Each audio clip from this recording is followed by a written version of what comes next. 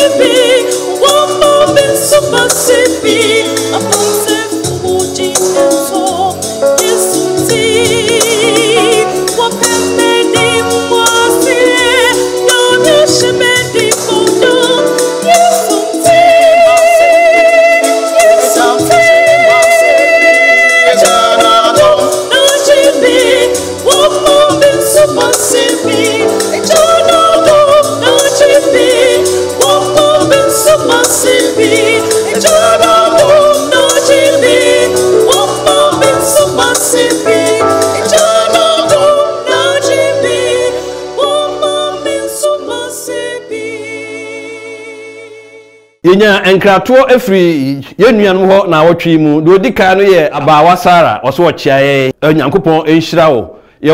yenua Lucy eje ozoso no oso wo Achimota SDA Church Nyankopon enhyira wo se ohwe Sabbath school ye wo Elder NS Edu Aboaje wo ntotro so jedu Nyankopon enhyira so ohwe Sabbath school no ye wo yenua ba Margaret Ade oso Nyankopon enhyira akyerkyerefo no ewo na wotwe bia no nkyerkyera omode ba emamu nyina mutie bi yewo yenua Timothy Asante oso chiaye oso se chiao ana afi yewo nsafo ahodo Boman SDA Onyankopon enhyiramo eyija SDA Nutafo SDA yenua asopanyi James Apia oho Onyankopon enhyiramo nyina yenua no nso so wo enkrato anase wo bibia pese o kan fakoto comment section wo YouTube ana Facebook na obeti enka onyankopon enhyira mo. Know the major churches from the Bible in 60 seconds. Asafo a ye ba beti ne nka no nya asafo bia say sa Galatians asafo yi no is located and say ewo ba bia na ye frɛ ho Turkey. Na asafo yi no ye famous and say no mu odin efa omunua na omutwa ho ene omu wine ye say frɛ no sweet wine no mu wo edin wo ho pa fi so no ye popular omu ye ade wo ho. Na afa unim ye say Timothy so no ofri bia ho Derby and Lystra wo Galatians ho na enua Timothy onso ofri na asafo no na ye mix both Jews and Gentiles and na Asia inti asafo no mo afanu mienu na Paul atwero enwumen ye mra wote asafo no wiye no wotwero enwumen around AD 48 or na so wotwero letter e de koma wo mo emra na asafo no efa ohawmu efise na difo atrofo abemu na omoma wo fake doctrines enti anu nti no ema no twero e de bre wo mo say omo hwe yie ena omo ama Jewfo na na say a teacher fo atrofo no ana ada wo mo efise na omo ka kire wo mo say e wo so omo twatia circumcision na Paul ka kire wo mo say Kristo mu no ye ni twatia twa ana momroto bia efise Kristo mu no ye nyina ye baako na ni team a wode twro enwuma no enyina ne say wo say righteousness by faith in Jesus Christ enti no Kristo mu agidie e de betimi amenya nkwagye na nya honamu nyuma e de sania Jewfo no e ka say wo so twatwetia ana say yansa na onya nkwagye no enu nti no otu omofo say omo hwe yie ena na ada e koso no omo ampre na omo ntie na omo anyira emfiri asempa no ho enti no omo tie ana say eboa wo omo ntie yesu so no minim yie say ebebrezu so e koso e wo ye brem no nti letter wo twekoma Galatians no yesu so no ye befamu aba na yesu so ye de ayen yasafo aha ene ye know the major churches from the Bible in 60 seconds no ebesie onyankopon enhyira mo afei moma yenko adesua no eso ene adesua no etoso enum wato ne din say horizontal atonement anase odima empata asenua no ene asafo no horizontal atonement, the cross and the church. Na otwi mu adesua no etwen adwene esiso emra Gentiles any Greek omusua firi onyankopon ho na ansana no moma yenkai the memory test no ewo Ephesians 2 verse 13 and 14 we say na afa de Kristo Yesu mu mo a anka mo wo akiri no mo nam Kristo mogya mu aben na one yen asomdwe waye baanu eno baako amen. Adusua no on say we hwe itrasem no was it horizontal atonement, the cross and the church. Horizontal no say etwam say na ye vertical. Inti cross no aye vertical and horizontal. Inti no akoye north, south, east and west. Inti asenua no kan ye nyina aye dey ebom. Inti no say na ye wo akiri no so kai Bible quotation no was ye wo akiri. Nanso so no Kristo abeye ye asomdwe na baanu no abeye baako efiri say horizontal no wakan ye nyina ani Kristo ayede abom na wo hwe Saturday afternoon no edie no a wo se emire bi atwam no ye Gentiles ana se ne ye amamamufo na nanke yenka adom no ho na ye Greek fo na afi yesua onyankopon se ye beba ne nkyei enti enu nti no wasoma I was say yasum onyankopon no yeso ye de ho ayede agim efise mire bi atwam no na ye nyame ahodo no ne yasum on brakune antoa ene holo sasabonsam ene saa nima no saa bosom no ene na yesom nanso so emra asenua no Kristo wuye no wabeka yemienu nyina ayede abom nti enu nti no vertical no osoro ene ye aka abom ena horizontal no waka yen enipa ni nyina so abom abehye na asenti ba akopɛ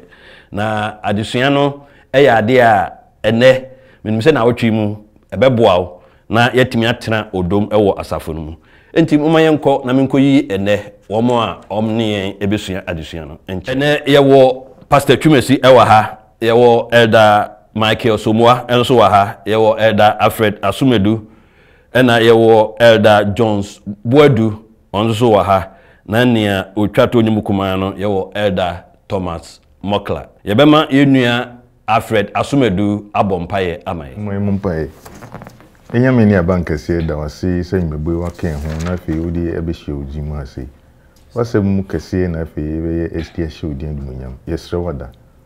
So akonkon konkon frɛ suru mu so amekan ho. Adwumadi ntimi nkoso yie. Afei etiefo ebetie nsusu no.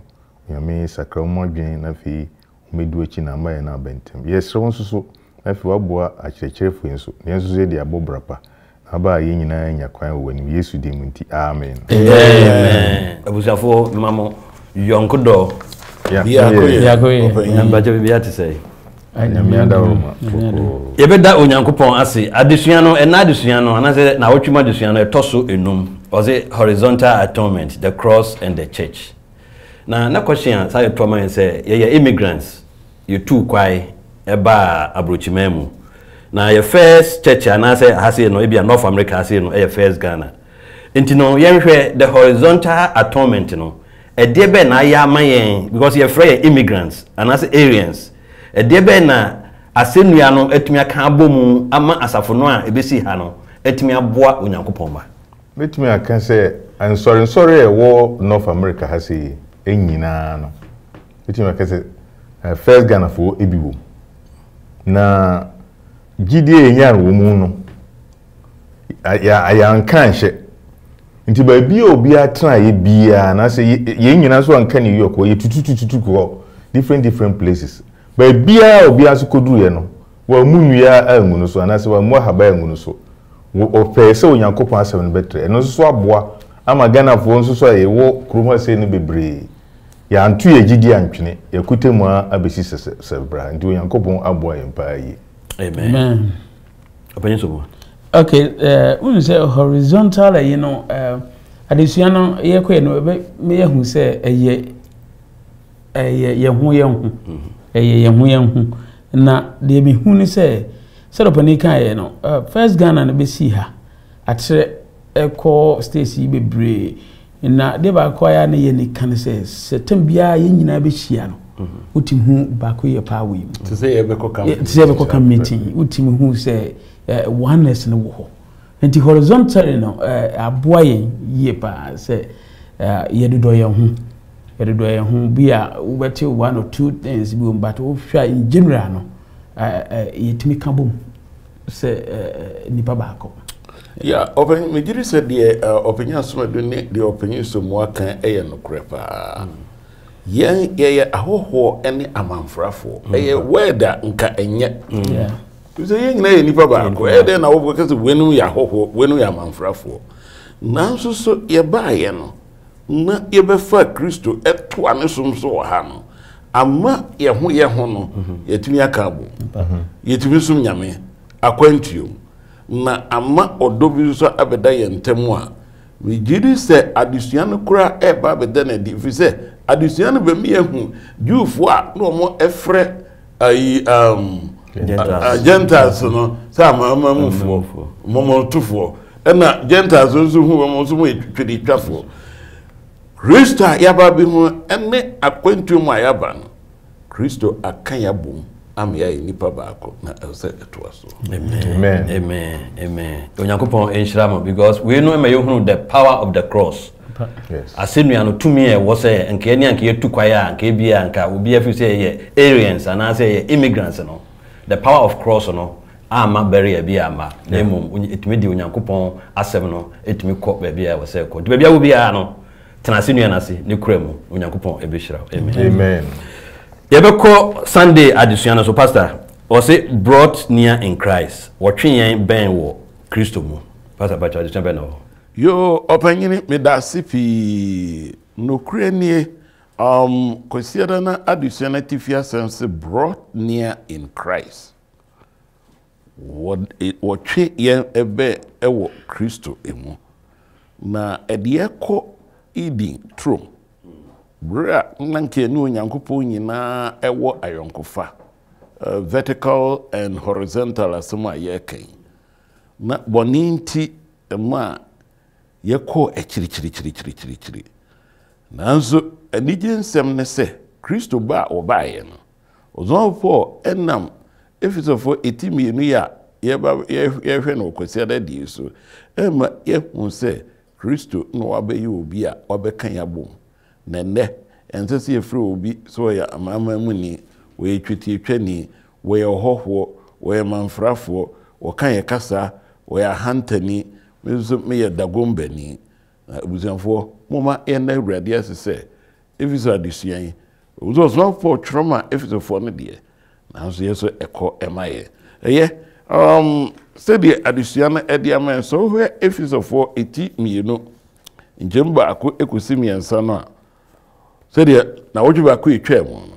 ɔsɔfoɔ ɛma yɛhu sɛ yɛkora berɛ bi ɛtwa mu no na yɛyɛ awufoɔ mfomsoɔ ɛwɔ bɔne mu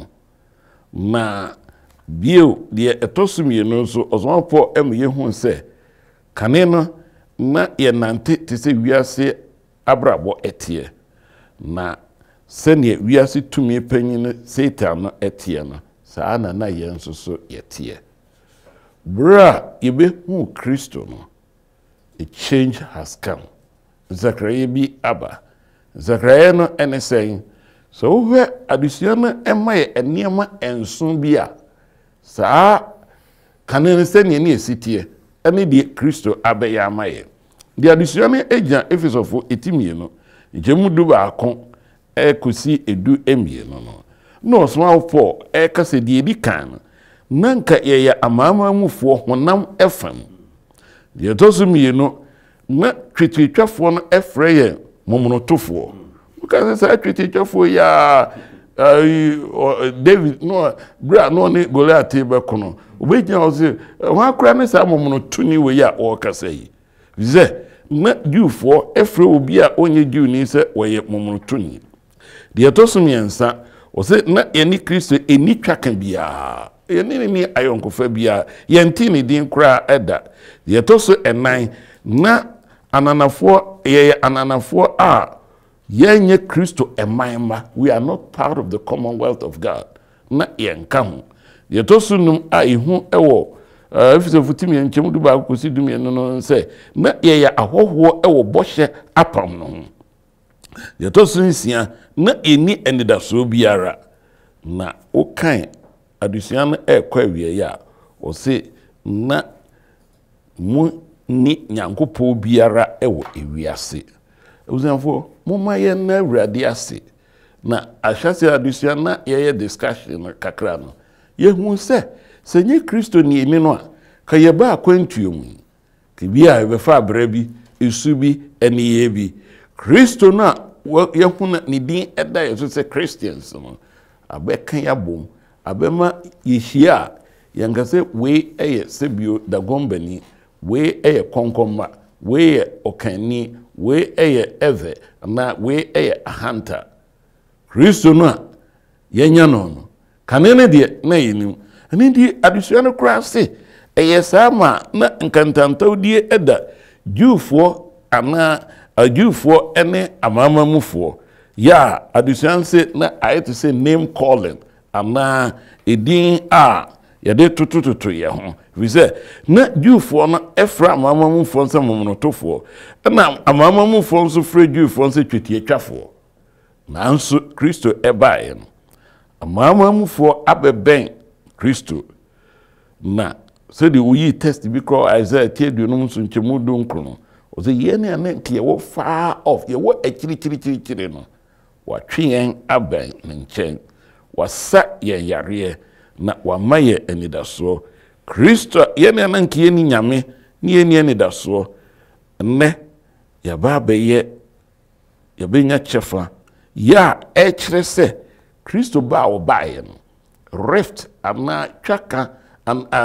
ka bi ana ɛda amaamamufoɔ ɛne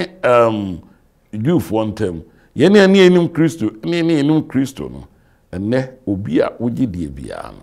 yɛba abɛyɛ nipa baako nyame mu no yɛkakasa baako yɛdidi baako yɛ biribia baako ɛbom ɛsan Kristo a ne nti wɔtwe yɛn abɛn Onyankopɔn nkyɛn na sɛ yɛaba deɛ a ɛnsɛ sɛ bio yɛkɔ yɛbra dada no na mo yɛtena ne mu fi sɛ yɛabɛn ne nkyɛn na ma nkwagyeɛ atumi aba ama yɛ ɔpanyi ɔsiara ne deɛ na mmiɛhu sɛ yɛdi nturo mu koraa no bonsam anaa bɔne etiti ye ne Onyankopɔn ntam a ama yefre mu bi twetitwafo ye mu bi enye twetitwafo ye mu bi ye amamamufo ye mu bi enye amamamufo kura no a thank God Kristo ebaye no ne yeni akwa yeni donko yeni Juni ni yeni amamamuni Kristo atwe nyina ben na nasendua na sedie nyina ye baako edasipi. Amen. Pastor Onyankopɔn enhyira wo pa wo adesuan wakyerɛkyerɛm kama ɛde ama na me question a me busa ne sɛ o say brought near in Christ wɔtwe ɛbɛn ɛwɔ Kristo mu me the prodigal son no na prodigal son na o lebu fa oba de self no na ɔkɔ akyiri ɛde bɛn na prompt no ɛka kyerɛm sɛ me papa fie wo sɛ me closer if you say anytime bia metimi akɔ so ya benti no abre nyina no yentena ho na yemfori am ede be na yefem no e wo se yetimi yete se de prodigal son no e yere a wo sori se okofie obanye enigin sem ne se o the prodigal son no na onim se idin e ne fie na ono a ufiri ho koye no wo ko chichichichi o kan as well say he went into a far country that could be Bible said then he came to himself no was a mekofie na okono no wonim se na jabeje no yenso so bone de ekwa chichiri kura no a agogodura yenya se ebekofie no yeja so otewo a otwe na megidi se wono obehia ni moja ene odima atonement oyemaye e ma oso yensa de ekunya ejenanim se medeme aben say moja no ayi wo ho adwuma di opanyi adusua we emaye great hope in that so me dik kakra ka pastor de hu em say ade super so say prompt to akoda an say minim say wo fie ho na o papa da bi o kyerɛkyerɛ ndi say e ba na dwum kura na wo je ni nema o ya wo de coin a kyiri kyerɛ mpina panifo say Bible say en kyerɛ akoda mra wo so no ne won sua na onyina o mfiri ho nti o wakwantu no ma ho kyerɛ ba no ho won konkunu preke na dwene pepe so o sei na nam papati sei na nam papati identity na o se metena aze na mu na mane minim se me kwa me papa ba gem se ne pastor edi kaka eno opukro ni kuzuni nkaka wadi ba fie na me papa so gem at the same time no banim say the kan abien pa ne say magya fie ne pawo sa ba bia meti ahokyere unse yen enchirima yinso no esese yehu se ebiase de bia ye bobubu na hokyere de Christopher ese yehu ne se ye wo ba bi ko na nyame bosha wo de aman no ebeba mu so na nigi ba bia ye kono so nigi ye wo ho na ne panyina wo ho man enti ese ya hu sisi ese ye so ye be ko bi Amen. So for any penifo Onyankopɔn enhyira mo nti adesua no e de man se senia ositie bia no oba Kristo obede obeje wo nti sorry na brefie na say oba fie so a all staff no ana wo ye no abonte ho no emfa ma enka say you close nti no what about practice we practice ya emwa wo na mo fa Kristo na opanyi si ye ba fie so a enka sisi ya kasa we free ha we kakasa we enka kasa we Kristo mu ayaba no sa ni mani nyimbi anim amen so for Onyankopɔn nhyira ye beko Monday adesua no so opanyi so moa o say reconciliation God's gift from the cross in CCA Onyankopɔn akyɛde a free asenua no eso opanyi adesua be no ye opanyi medase ejoda ne de no CCA Onyankopɔn akyɛde a nam asenua no eso reconciliation God's gift from the cross na me hwehwɛ reconciliation so boni kan kasa we ya ase ne se na de bi hu ye ne se we say the restoration of friendly relations ye restore enamfufa ana setena bia na ewo ho that means yade ana wo ho na bibia ka no enti ye sign de si ho bibi aka no de sign de si ho edisuana asase de man o se Nyankopɔn vertically no Nyankopɔn Yesu Kristo asenua no adwene ye ni nyame ye yade boneyefo eso esan senua ni nti san Yesu Kristo wo obewu eje adasenti no ama ye ni nyame enya connection bio na horizontally ne so no asɛnnua na boa yɛn ama yɛne yɛnnua no mo ntem so no etimi ayɛ papa ya setere mu etimi ayɛ pa asɛnnua no yi bɔne hɔ yi bɔne hɔ a ɛde ne pa ɛna ma yɛn nti ma yɛtimi tena ɛsɛ agidifo sɛ baako timi tena se hyenyame anuonyam ɔse asɛnnua no na Paul kasa no ɔse asɛnnua no eyi ɔtan ana Yesu Kristo wuo no eyi ɔtan afi hɔ na ɛde asomdwie ɛna abrɛ yɛn na wɔkasa kyerɛ Jewfo na Gentiles na wɔkasa kyerɛ Efeso asafo no na wɔkyerɛ wɔn sɛ yimu a na wɔ Jews ɛne Gentiles ne mu no Yesu Kristo wu yɛ ne nti na sɛnnua ne nti no saa yimu no nyinaa afi hɔ na ɔtan a ne da wɔn ntam no ɛde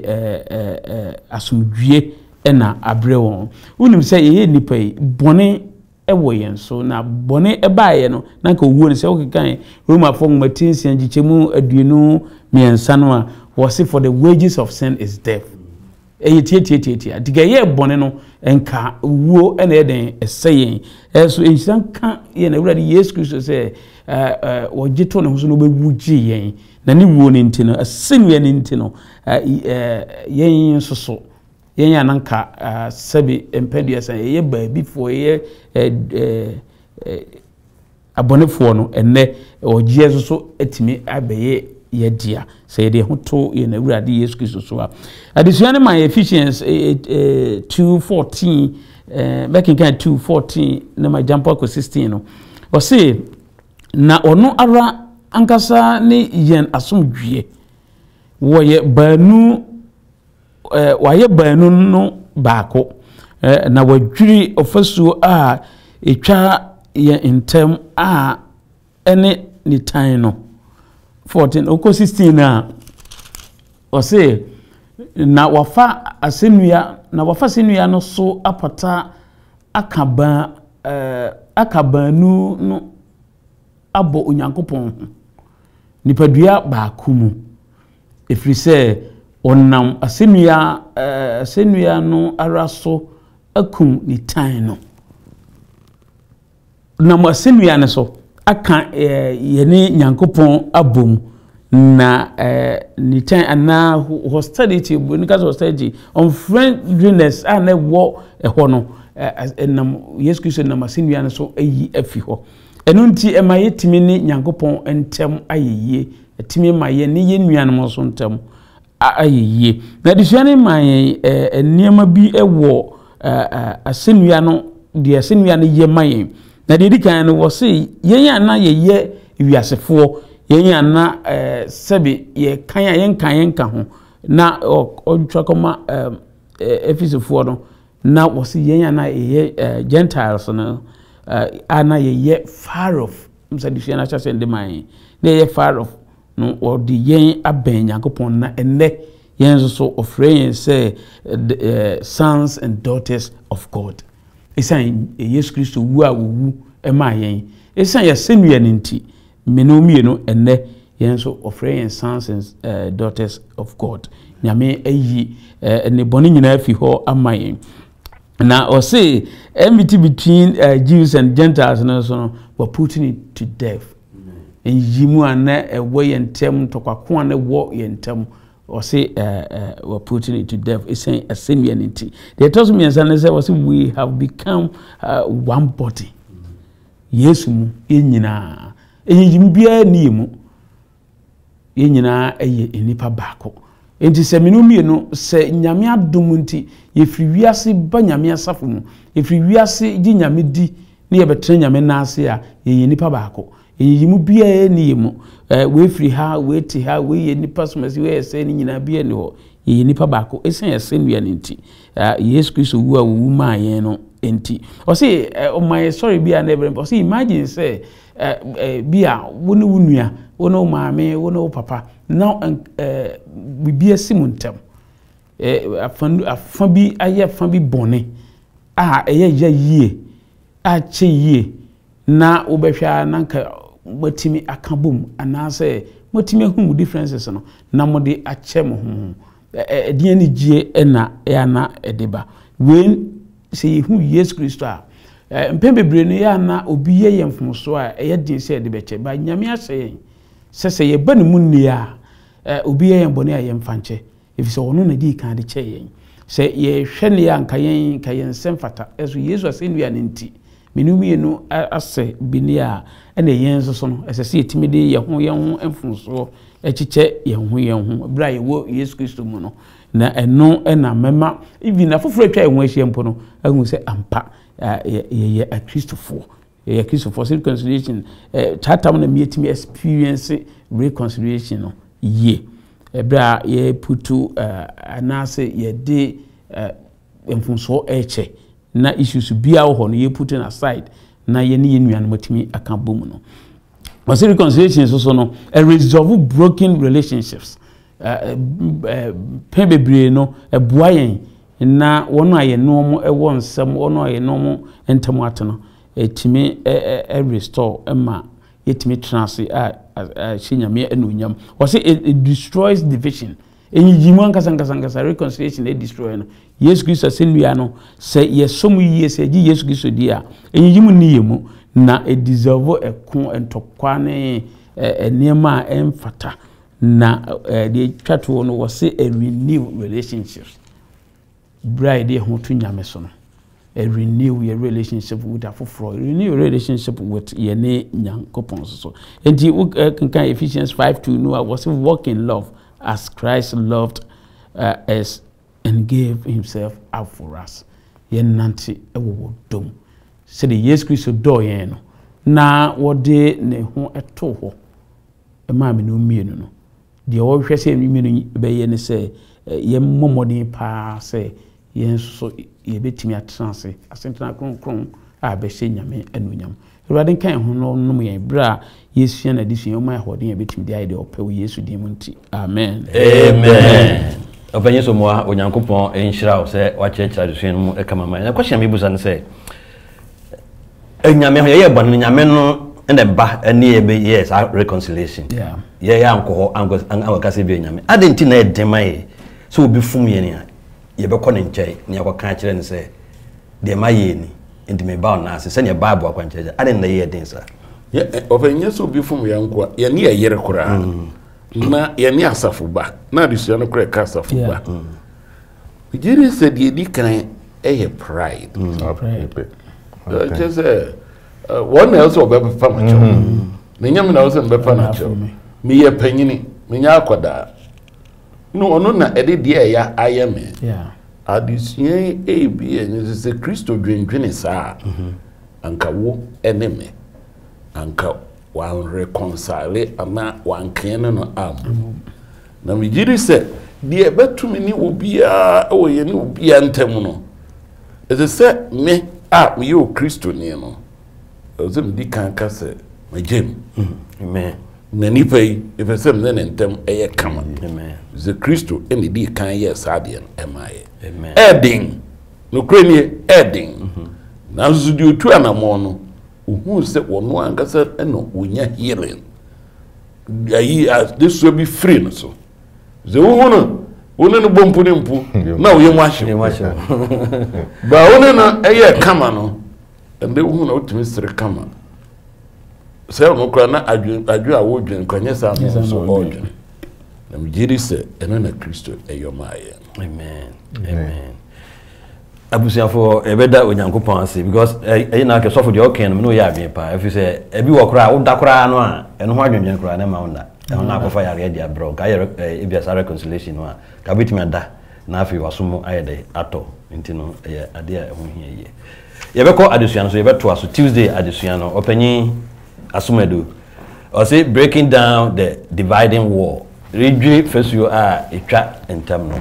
opanyi adesuano be no ye opanyi midasi bebrebe me the story piece bi ebedi kan mze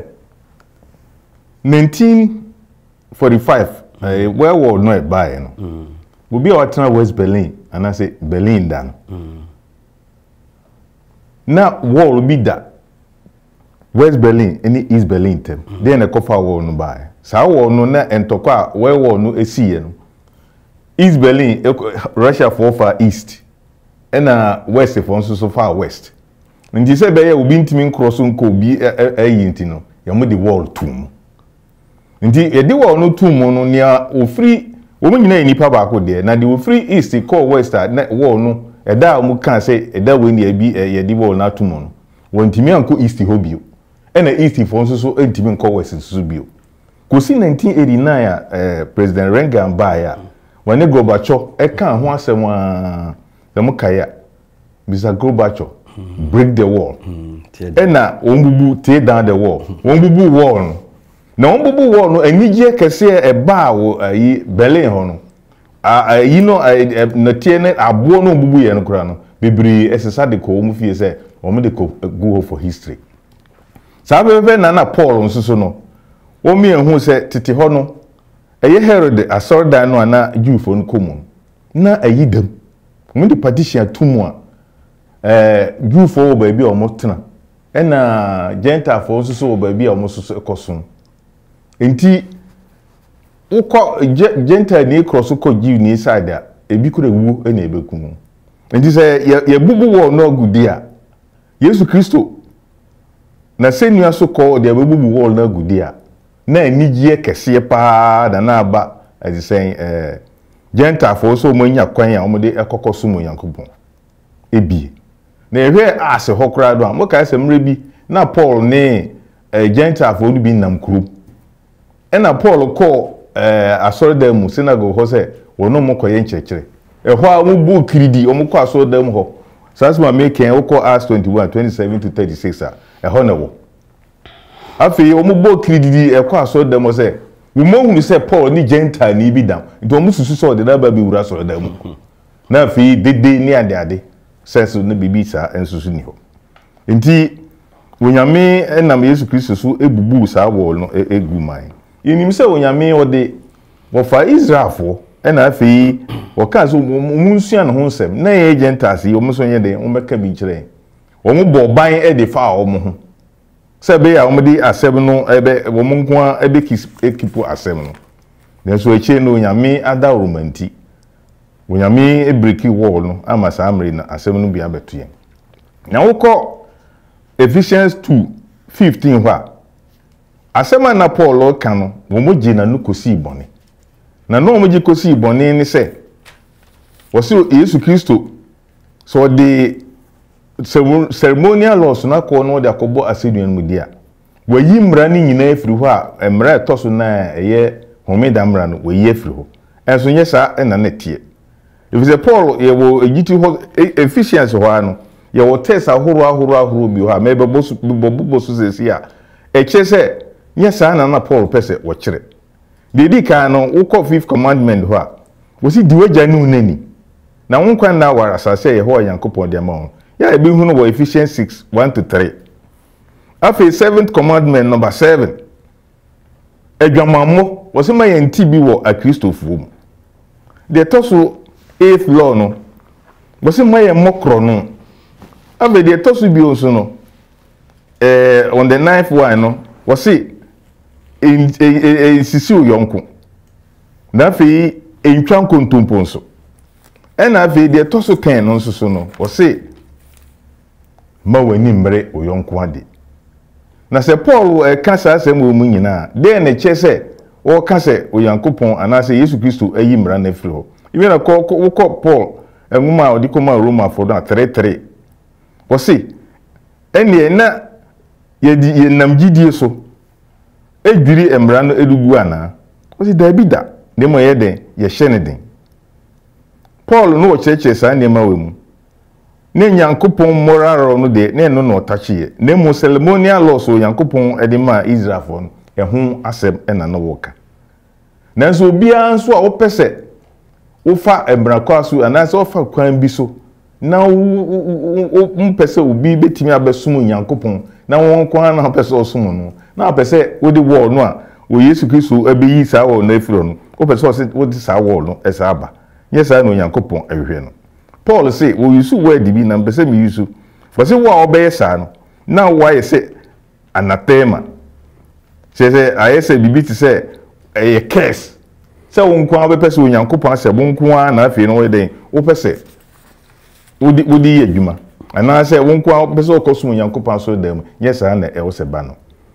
na asem no e kwa na wie na o me hu se asem na Paul pese o kire wo nyina ni se law no ya na wo Ephesians 2:15 na no ka ho asem eye ahyadi a wo Nyankopon di ma Israelfo no won say Israelfo no wo di nema bebre ma so munyi si day of atonement ne ma ne munkum nwan na fe munfa ensre mo bone ba Yesu Kristo ba ya obewu wasenua no so no saa ne ma ni nyina atwam ebi so oni ni adwaman a na omde ne kɔ the sanctuary ho ekukunu afi nso esa kyese Israel for no so no onyame ma wo mra bebre emra no bi ceremonial ye wo civil law ene wo esa wo moral law ceremonial law so ndo ye afiri ho civil law no so ebi wo ho ena afi health law enso de ma wo moral law no so wo pintin ya wuntimi enyi ekrukura efiri mu enu nti no jiwufo no emra na Paul ni abra no wo kasem no no person mo de sa mra dada no esa ba wi gentiles no se be ya o muntimi nko Onyankopon so dem ho enko sumbi o nyesa na Onyankopon hwe no Yesu Kristo aba abewu ade age se ne mpanifo amiate dada no sa ye sa mre ye ni jiwo ho ene ni gentile ye nyina ye Onyankopon ba nti obia obeti Onyankopon asem no na bedi nokore ade ama no wa fa ne se oba da chi wo pie na ni monyima wo be kɔ ne nkyɛn enu nti no sa mre no ye nyina wakokoduro se ye ko Onyankopon anim ahoɔden so wunhia ma se okopa osofo bi wunhia ma se okopa pope bi wunhia ma se okopa asopani bi wankasa kɔ okotodwanim na wo bom paye na wo disre Nyankopon wo disre Yesu Kristo wo ye Onyankopon ma obetiew na fe de wo so ye ma no wa ye ma mi gina kakre so na fe adonyame asese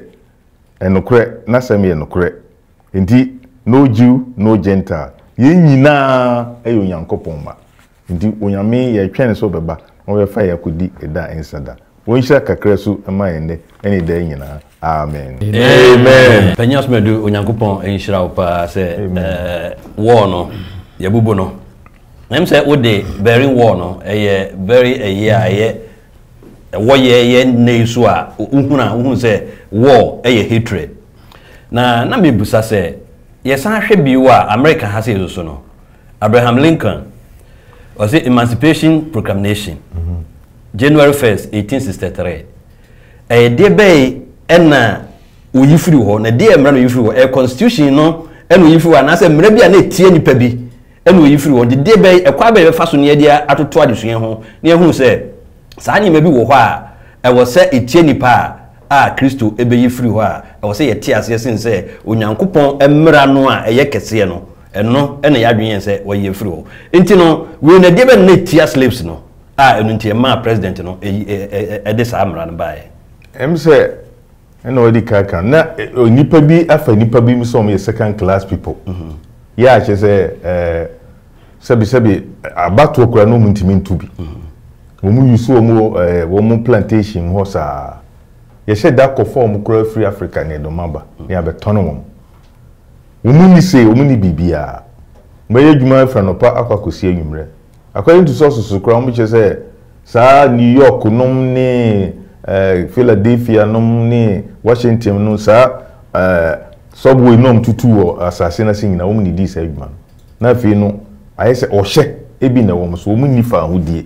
ti na wo se wo yi sa de ni firi ho na omu susu enya fa hodie na omu transit se wo mo se nipa na omu timi beki omu choices se ne nipa make ni choices bia amen ene ye be to adesua no so ye be banyi mo kla obanyi wadu mo akwaba yeah ne ma ti say ede nyame ase ye ko adesua no so ye Wednesday adesua no opanyi boadu wo se Yesu asumdwe eho da uboni Jesus the preacher of peace but adesua be na ho man yo elder medasipa enokre Wednesday de no se Yesu asumdwe ho sempakani emse adesua na nkasa ka da uboni nanso me prefer say be kan sempakani fi say Yesu oba be kan asempa ekire nipa nyina da ubonde na se de ase nia obobo ade bia oye no sebe ye nkura se no nkakra ba we de oba be kan asumdwe ho asempa yehwe ye na awurade Yesu a obo yen no obo yen na ye ne ntem no na ayonkofa eye amapa ewo ho pa ndi na asomdwe ho ndi enye won se na anytime bia okọ Garden of Eden na one Adam ne Hawa na omayonkofa no mo na suro bia anim until say bone bae no na afa ye di suro e bae nti ohwe a asomdwe ebra bone enni nipa mu no eya na asomdwe ankasa ten nti baabi a bone wo no asomdwe nso ntimi ma ho na asomdwe ho ye wo mu atrapoye miensa ye wo psychological peace ni ye se wo individual nankasa wo atenkapa wo wankasa wo mu utimi se otifom jojo bone bia enim na yesa wo relational peace eno no ye peace a eda nipa ni nipa entem nti nipa yetiase ye ne ye ho yetiyi a echese ye wasomdwe pa nia etwato a eye spiritual peace no eno de eye asomdwe a eba ye ne Nyankopon ntem nti anytime bia ye ne Nyankopon ntem no tenene edi akotene odo ayemiye papaye nokre ewo mu no na chese ye ne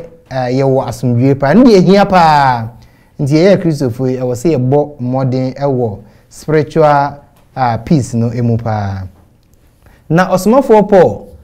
na obo asempa no ho dawuro akire agidifo na ewo Efeso no na o ka kire se me masempa na meka ni nyina no nia oka asomdwe asempa pa no ye na Awurade Yesu Kristo enti na Paul na oma Yesu a oye asomdwe sempa kani no na odi akotene pa ewo na semka nyina mu enti se yebehwa ewo Ephesians chapter 2 verses 17 and 18 osomafo Paul ekane se na oba beka asomdwe ho asempa kire mo a mo wo akiri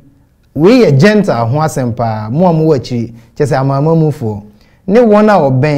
oben so ye Jewfo ofise Yesu oba Jewfo ne mu efise ne so na yen baanu enyina nam enya kwan honhom baako mu ko eja no nchen ani na Paul twe adwensi se Efesofo amabaji Yesu adi ene Jewfo ankasa no yenyina na ye ebi mo ben die omu se na Jewfo ne ben fise Yesu ba omu na Gentiles no so ne wo akire die nanso Yesu Kristo a oya asomdwe hen no wabewu na ne wuo ne mu no ode ye ne Nyankopon ntem no wakan abom eno nti bone a eba ya na mantitimudi aba na di suro ene ehu abaye mu no Yesu abaye ni nyina afiri nti na Paul osomafo Paul o ka kire agidifo ne se Yesu Kristo oya asomdwe hen no ne obeye no na akan ya abom ewo honhom baako mu eno nti na asomdwe ho asempaka no na ehu hia Paul pa na oda na di ewo Efesofo no eno nti wo hwe ne chires ne letter no enam ze na asomdwe ho hia ni nti no na hyase no ye Ephesians chapter 1 verse 2 no na oka asomdwe ho asem Ephesians chapter 6 verses 22 23 and 24 no so eno so odi wie ewo asomdwe mu anti mekan kakra o say okan Ephesians chapter 1 verse 2 now say adom ni asomdwe a efri yen agya Nyankopon ni Awurade Yesu enkamo nti utimi say adom ni asomdwe no na Paul ade a na hia ne pa nti o ka kire Efeso asafo no say enka omo na no so efri Yesu Kristo ho ene eba na okan 6:23 and 24 no so say asomdwe enka anuanom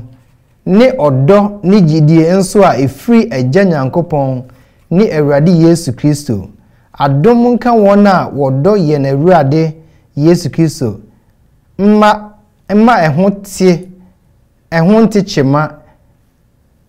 chema no nyina nti Paul ka akire agidifo no se asomdwe ni adom a efri agya Nyankopon ho ene Awurade Yesu Kristo no enka agidifo no nyina nti wo hwe asomdwe ho asem a Paul oka na chese asomdwe ya ade a ehia pa Yesu Kristo na abaye ade ama agidifo nyina ani nti na Paul ede ma agidifo no nyina osomafo Paul oka ema yehun se Yesu no nyese ono ode asomdwe ni makeke na mu ye ka asomdwe ho asempa eye ono kra na represent or personify asomdwe ene nti ne owo asomdwe no ode ma na chese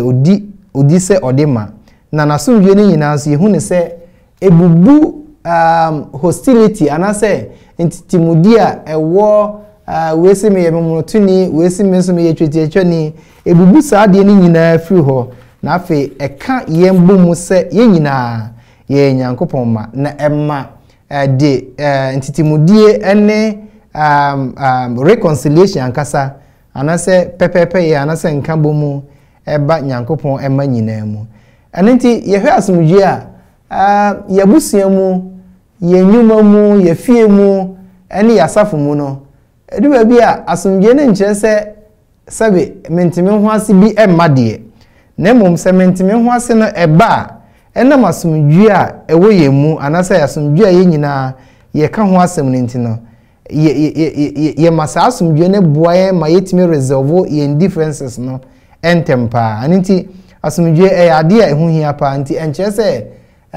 asomdwe kyere se ohaw bia ma ohaw na beba de nanso asomdwe na tie mu ene odo no kredie ene ayemu yi a ye wo ma ye ho ntino yetimi masa asomdwe no dominate ema yetimi tenase ewo pepepe yemu ewo Yesu mu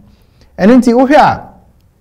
ewo Yesu Kristo ne gospel ni nyina mu anase ne nsankan ye nyina mu no so na obo ho dawuro pa ene nti ye hwe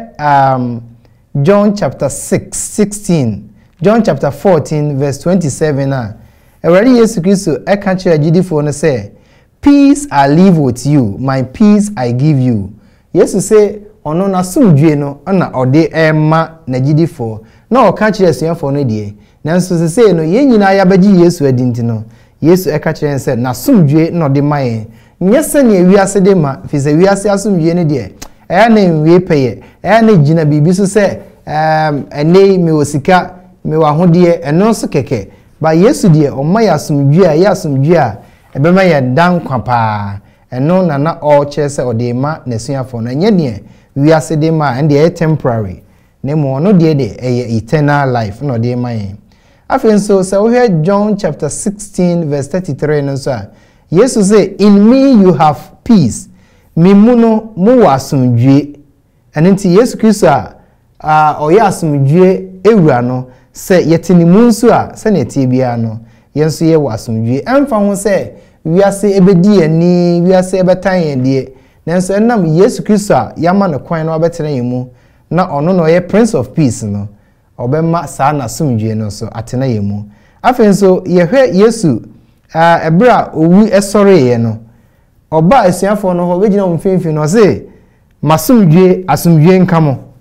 o he jiwfo no mu a omo ka asem shalom no so kire se asumdwe na we asumdwe a ewie peye a eye asumdwe a wo nipa ene nyankopon ntem saa vertical relationship no asumdwe a nipa ne Yesu ewo ene asumdwe a nipa ne yonko nipa nso wo nti jiwfo no de omo ka shalom a na omo te ase pa ne omo kan fi se omo hunu se asumdwe eyade a edi akotene ewo nipa brabo mu se nimu a de bia ne yebetena se yebetentan ye ho na emfa de papa bia emren anenti Yesu Kristo ne dwumadi a obedi wasase su nyina no na enye se obaye obeka asumdwe ho asem no ekire yen kwa akeke nemum ono de na asumdwe ho nsem no eye past eye present na sa ko future nso anenti eternal life a wabewu na ode amaye no ekire se eye asumdwe ade a ode amaye mpa eboro tra bibia so nti eye agidifo yi ewo se de bia no yebo asumdwe ho dewro na baabi a yeti bia yebusua mu ya ware mu ya safo mu ya dwuma mu ewo se yebo modin bia se yebetimi atena se asumdwe mu na emmakwa gise ya twe ho afiri bone ho anenti otan ni tan pesaminkumnya ani bre sane mo nyina yifiri mu na ye ma odo no kre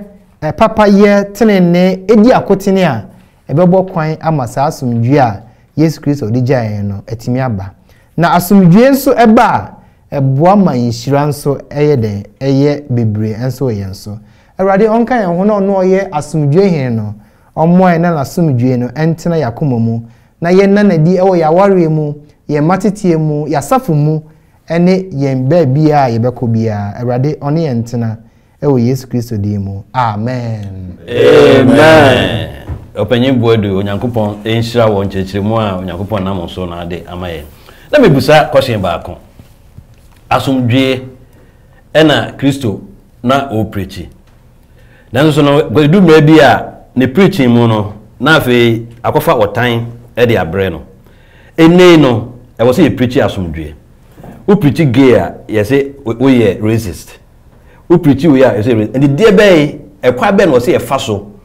na enokre no a ya asomdwe no yetimi kan emra yensuru emra people ba tag say the wo kan no we racist and I say we hate na wo kan no e kwa be ne be fa so me that's near can say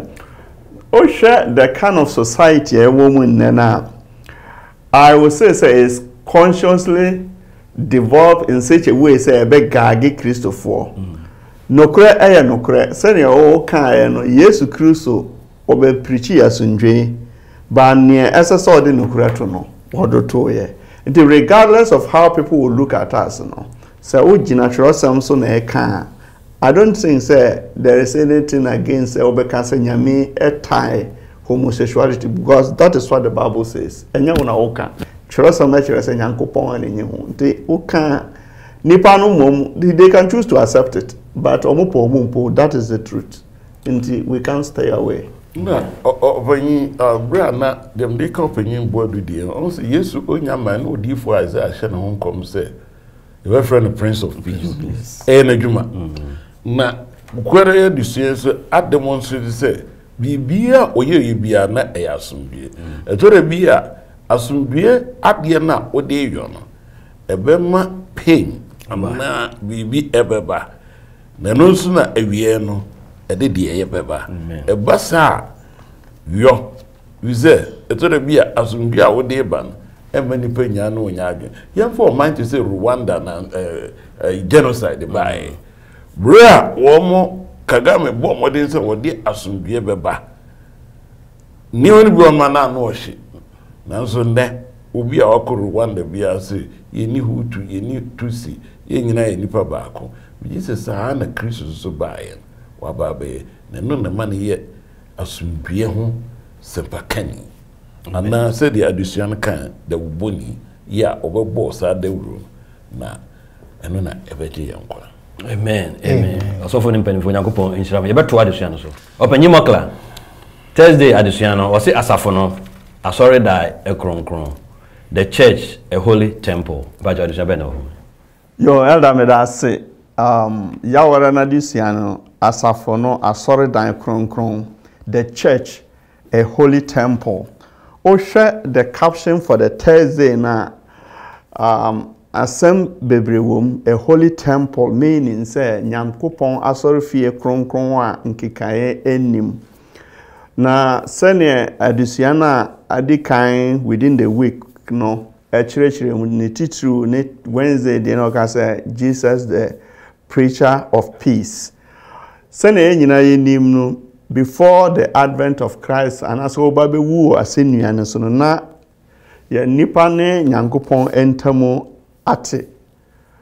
Barbara Yesu Kristo bebe wu ye no we got accepted back by nyankopon until we had that relationship, vertical relationship between humanity adasa and nyankopon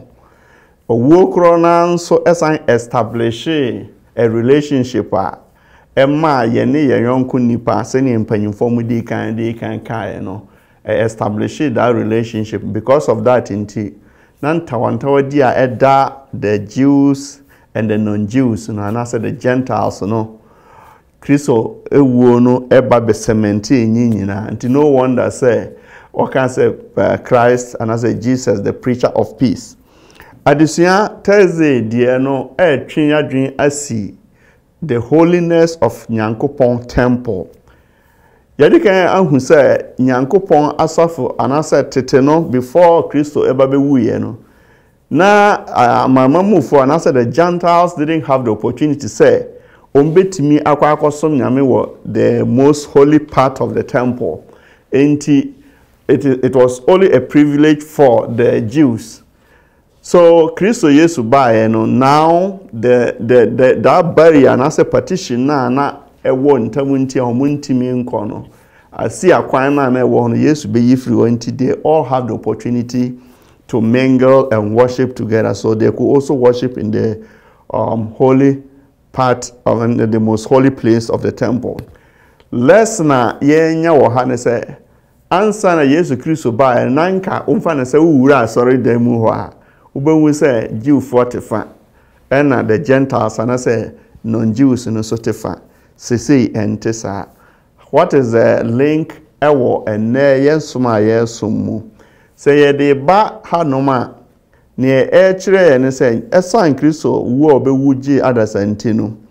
ye ni enyiyimu ewo yemu biom so ye nyina abeye baako. So all the total the Gentiles and the Jews no ho a thousands of years away. Intimate may I always like things practical. Yeah, the bar sitting more within the church, sometimes within among ourselves, binum create some walls. The way they posture themselves. Mfana say me firihanum ana say kuo in ethnic groups be not they form some kind of cliques within the church. Say, oh yes, the additional say you are erecting a wall. And that one no, oh yes, then near Yesu Christo babe and I say the peace now babe preach now one muscle and man for so the bottom line and say now because the church is a holy temple, in baby a kron there will be an enchichemu enim yeni konkomani eni asantini yeni basrini ana yeni dagomani within the church it is the same. Whatever opportunities that belong to asantini equally belong to basrini within the church because Yesu Kristo ababa break that bondage nana ewo hono near me train audiences in itself. Sometimes, yemu be erected those kind of walls, and unfortunately, ye muscle. For instance, because of the portrayal, and as a senior older usubaya dintino, a branch be or ananka nanije or baba no huanka or nyaya, anka or a bit me about bra or warrior council. But because of the way I owe you near Montino, who say one sem fata. That is a wall we erected. As Christians, we should know, say, we are one, and so we should yoke together. Now, the other application, I'm saying, say, additionally, can't say, yes, Christo by the partition, and I say, barrier na a war, hornumentia, the non-Jews, and I said, the Gentiles could not get access to the holy place, or betimu. Doesn't mean, say, Nyame asafu yen jaya ho saa so that we cannot see the difference between Nyame asafu and wiase and also see the ebida. Enti eme the pass elder ebisa question be say so ye beka no kure no na ebetwi a yenye ne den ne ye kan siso ne say Nyankopon asem ye particular because of that intino ewomu say wa be break the barrier no. And also in Chirese, whatever the scripture says as the children of God, and as a nyamiasa for kron krono, we should stick to the doctrines of the church, and as a nyame asamno. And through our character, ye reflect nyame suna, ebema afofronso, atimi abba, and as a we as a for who say, we have a God that ye somono. And so, though the barrier has been taken away, but it doesn't mean say yenye near to say we as a for. Enti Thursday ni the church, the holy temple no so say nyame asafu yasafu kronkron ye bibia together and ye ni nchichemu ewe yemu enti bibia na ye no say nyame achidifo a ye pe ne ho akọ because of Christ wo be wu ye the access to Nyankopon, there should not be any barriers. And so we should take note of it. Personal barriers, ebe erect, ebe ma yentimi, afoforo ntimi access to us. And now say yentimi, omuntimi ma yohana say so yentimi nko omu. That is not what Christ came to do. yɛnyi those things no mfiri hɔ na yɛnhu sɛ yɛyɛ baako na Nyankopɔn holiness no awie admudie ɛwɔ n'asafo no mu. Nyankopɔn nhyira so na dom mu nti. Amen. Amen. Opanyi mokla Onyankopɔn nhyira o adesua wa kyerɛkyerɛ mu kama ɛde ama na makwahye mebusa ne sɛ adesua no ɛkyerɛ yɛn sɛ old temple no na it contain only Jews, and the new temple no it contain both Gentiles and Jews nyina. Yɛn so no spiritual temple no ɛde bɛn na wɔsɛ yɛ allow as a body, as a temple ɛde bɛn na wɔsɛ yɛ allow in that temple, and I say ye ma no ba sa temple no never tena sa temple no yeah mpajo bit yo ada medasipa on say Awurade Yesu yesom no ye kronkron na wagye afiri en boni mu a wo say o temple na kane na bone ahye mu ma no ene die eni wo say sa bone temple no say temple no ye ni pedua no te ene die wo say ye ma Awurade Yesu Kristo suban no ye odo ayemiye papa ye kronkron no wo say ye ma no kwan na obetena mu say de be ya enko ba bi mu say we efiri ha we otese there be wo say ye ma Awurade Yesu because ye nyina nyame ba ko pe na boy nti ye nyina ye ba ko nti say Awurade Yesu Kristo suban papa no ye kyene ne betena mu dia ene na entity mu dia bia ma ye mu bia. Amen. Amen. Adesua no etoso enum was horizontal atonement, the cross and then the church. Adesua no Sunday die no e de man say ne e wa chirichiri e na afi wo den aba nti se no si aba de a e wo say ye tena Kristo enase efi say na sa amre no mu no ne ato ye din say momonoto ne ye boye nya ye bra na so Kristo adom wo de yen aben nti ye wo say ye tena se no e no ma ye hu say so de aben de a e ne na reconciliation obi biara anase ntawantawe de a ne da ye ne ntem biara no wo siesie ni nyina ti enso so no wo say yetimi ne yenua etimi tena ye kind to one another na afa yenua aye mfomso a ye de che nti se ye de che de a na ye break the wall the down we break it down the dividing wall no na da ye ntem no say we free her we you say we tia we kokko nti we nka ho no wo say ni nyina free mu no obani ho be mani ho ni obi a won sese oba ahini mu te wo say ya abolish sa emre bia etia ye bia na emu nya 10 commandments no say e breaking sa no a Onyankopon ebe hirae na afi wa kire say sa de a ya breaking de a ne na bre nyina say de Kristo ye no ye preach peace e preach asomdwe edu tambia asomdwe a ye ka ho asem no e de otan beba de eso ma ye nsuro e wo say yetimi eka na no na ebe hye Onyankopon edin animonyam na no ama asafo no nyina ayemu asafo no aye kronkron na afi ye ni Gentile bio na afi ye ni Jew bio na afi old temple no na afi na contain Jew fo nkwan na say na Jew fo nkwan na komo no afi de Jew any Gentile nyina yetumi kom ko tenase edidi enom bibia ma asafo no ye baako ma Onyankopon adwuma etimi ekoso na efiara de no so no ode man say God's grand ultimate plan is say obedien a true Christ na afi so no Jew and Gentile relationship no na asafo no ne hia Paul pa ne say asafo no benya nkabo mu na omatimi atena fa akon na omatimi aye Onyankopon adwuma no ekosi se obeba Onyankopon hirae sa adesuya Yesu ya no yemfa mobra na Kristo ba obetu se yefata menko na menkoje ensam a etwato emfiri adesuafo no opanyi afredasomedo ola submission osmu etwato yo opanyi medase mse se na adesuya yi ame ehun Yesu Kristo adawroma oba ba be yi wall anase ni tan ya na eda ye ni ejufo ntem afiri ho wakan ye mienu nyina bom ame ya ye nipa baako enuti ye nsuso no ensese ye nsuso ye be faith Kristo no ye hindrance ema obi ne nam ye so ema obi ne nyamsom eye basa o se Yesu Kristo abaye man dia ekwa bia so e be fa ye betimi abobo ye nuanum ne atimi aso Nyankopon ye no ba ye nyina nya ne chiako no eno na wo se ye nso ye bomodin se ye be ye. Amen. Openyi Onyankopon hira o se abre nyina obebo ama dwumadi ekoso. Openyi Michael Sobwa openyi oso wetwato. Openyi dase me samo wetwato no ewo efisofo etre na njichemo aduasa mienu no. Osi be kind to one another. Forgive one another as God in Christ forgive us. yɛni yɛn ho yɛmfa yɛn ho mfomsoɔ nkyekyɛ yɛn ho na yɛntimi ntena mmom sɛ Kristofoɔ sɛ nipa baako de Yesu ɛhwɛ wɔ mu yɛn reform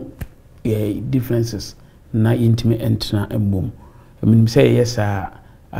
nhyira bɛyɛ dia na dan kwama so no opia yɛbɛhuna no nyam Awurade nhyira yɛn amen opanyi so mo Nyankopɔn nhyira so abrɛ nya obɛboa medwumde no kɔso opanyi mokla bɛjo unso metwato Mensama metwato Thursday de no say the church a holy temple wa o hweme wasafo eye Nyankopɔn ekronkron asafo bebi a kronkron de ɛwɔ no ntetimu akayo enimu sɛ wo yɛ ne saa na owu a Yesu Kristo ba be wu wɔ cross no so no ama so amba mfaso mempa ebo sɛ mpo onye obi ɛwɔ ntawantawa bi wɔ asafo no mu a obɛgyae amanaka sɛ bɛyɛ a yɛnyina betumi akɔ soro Nyankopɔn hyira so na dom mu nti amen amen opanyi makla Nyankopɔn hyira so abrɛ nya obɛboa opanyi bodu unsimetwato yo Elder Medasepa Yesu eye Prince of Peace anase asumdwe sempakani na se ono wabewu na fe ode yen bone afri yen na fe ye ne nyamentem aye papa dia wo se yen so yabusua mu ya wawe mu ya safu mu ye bomodin bia se yen so bema asumdwe atena ho asumdwe ne de bapa aye nokredie ene trenni a yebetimi atena mu se tenene enimu a asumdwe ni ho se bone atie mu a emfa asumdwe ma nti ye momoden se yebetimi atwe ho afri bone ho na ne Awurade Yesu Kristo wasi anamu awu amaye no fafri na ode adom ye no yenso ye momoden na yentena etenene mu ne basa de a yenso ba bia ye wo bia na asumdwe ebe dominate wo ho Awurade nhyira yen ewo Yesu din mu amen amen opanyi bodo Nyankopɔn hyira so abrɛ nyina so bɛboa ye ema dwumade no kɔso pastor SK Messi pacho onsuma yo opanyi kanena na anka yeye mmonotofo na yeni nyame bi ne Kristo a obewugi ye na ama ene yesu yenye nyame bi a yetwa ben Kristo na ya ben Onyankopɔn bra ya bai moma yensa nko yechi na yenkofa brada da ni biem Kristo yenya no enya ade nyina eno nti eno dwuntofo se mahu yonko bi ya woni Yesu odi kan edo miansa odi odo hamatwen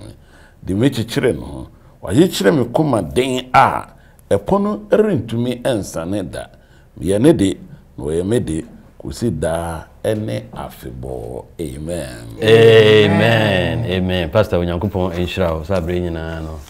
oka oti nafe oboa madwumade ekoso yebema opanyi Jonas abompaye amen mama ye mompaye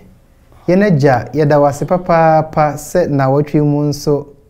wafa wasem a eye nokre eye asumdwe eye odo ayemiye ne papa ye ahye mu ma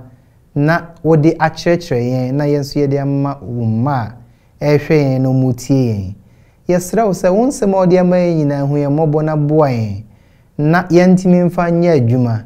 ne Yesu Kristo asi anemu ayama yen ye kese se yentimi ma ne nsensi fom se yebetena yen bone mu twe free bone mu na ma yentimi ntina se wotene ne asumdwe mu odo ayemiye ene ayonkofa pa mu se ne yebeye wo mada na aboya ma yenso ba bia wo bia no wasumdwe ne onokre ene wodo no atimi atena ho Awurade nhyira ene adom ene moburohunu a efiri wo ho no ene yentena ene ne de bia ewo Yesu Kristo din mu amen amen etiefo aha ne de adesuani nyina ebesie Onyankopɔn enhyira mo sɛ abre nyina no mo hwɛ yensabe school no ne yesrɛ sɛ ɛyɛ a mo nhye ma yɛ na mo subscribe so bɛka abusua no ho na ba ya na onsa aka bi tu hunu subscription no a adoma bi da ho click so afi wa bɛka abusua no ho afi ne yesan ka mo sɛ Hope TV any 3BN ntoboa ye ka ho asɛm no yeso sɛ so nya moa ya bo modern na so boa na Nyankopɔn adwuma ntimi nkoso pastor vitamin C pastor Tumesi vitamin C no ɛwɔ ho yesro sɛ saa na wotwi mu no so hwɛ ya no wahwɛ no Nyankopɔn ebehirawo afei ni ototo mfidie ma ye no yenua Samuel Lamte na toto mfidie de ma ye onyankopon enhyira no se da bia wakan ho na nea ye kan twato ne se promote peace ye ofam de wabusuam wasafo mu ne obeye ne se obeboa ama asomdwe atimi aba nam saa ye so ama onyankopon atimi adwuma atimi akoso onyankopon hyira ye nyina ene moma abae adios